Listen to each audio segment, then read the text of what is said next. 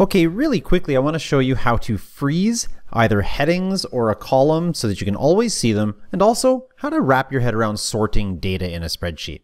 Freezing a header is really useful. I've got this huge set of data here. It's got lots and lots of different sales items. It's actually just fake data. But I want to be able to see the heading on all these columns because, as you can see, there's quite a few of them, right? And as I scroll down, I lose my heading. So I don't really know, for example, what is the heading of any of those columns.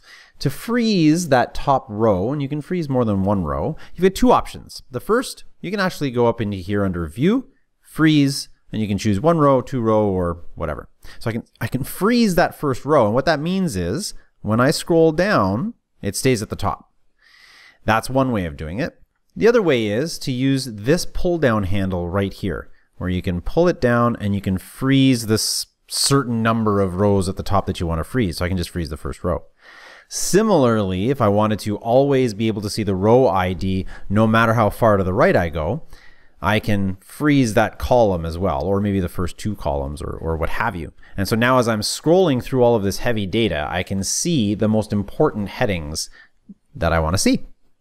All right, now let's talk about sorting this data. Now right now, these row IDs don't seem to be going in any sort of ascending order. So why don't we sort this data by its row ID?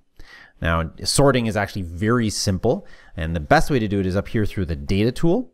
You can sort the whole sheet in one shot. You can sort it ascending, so A to Z, or descending, Z to A, and that includes numbers, okay? So it would go 9 down to 0 or 0 up to 1, or 9 rather. And I can just click on that and it'll sort it by column A for me.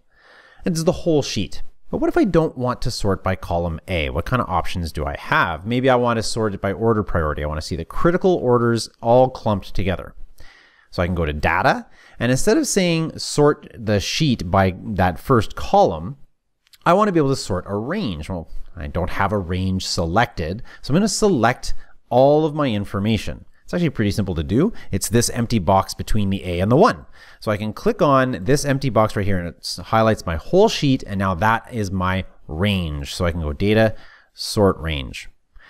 Now you can sort by the column, but if you didn't know which column letter, thankfully I can still see it in behind here, it's column B, but if I didn't know it was that, I actually have a header row. So my range, that first row is a header row, and so I can turn that on and it picks up those headers for me. And I know I want to sort by order priority, and I can sort ascending, it's not really that big of a deal. If I wanted to sort inside that order priority, I can add another column. So maybe under the order priority, maybe I want to clump it by unit price in descending order.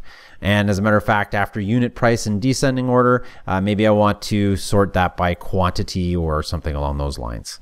Shipping costs, let's do shipping costs. It really doesn't matter. So I click sort, and it goes ahead and it sorts it all. So I can see all my critical items are here first. Alphabetically, C was first in terms of the types of orders: critical, high, medium, low, all that kind of stuff.